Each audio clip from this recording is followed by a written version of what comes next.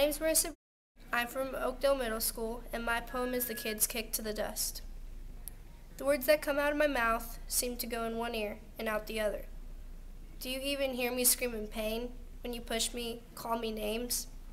Do you expect me to be sane? Lockers are meant for books and work for our school. Now they seem to be something less, just a torturing tool. When you beat me, I feel useless. You're going out of your mind. What am I supposed to do? Just be kind? You make kids like us feel the need to run far, far away. And when you try to apologize, we won't listen to a word you say, because we ran and said no and tried to get away. You're just a bad kid who swears and cusses.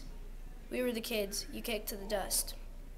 Rumors spreading, bringing us to tears, and you say we grind your gears?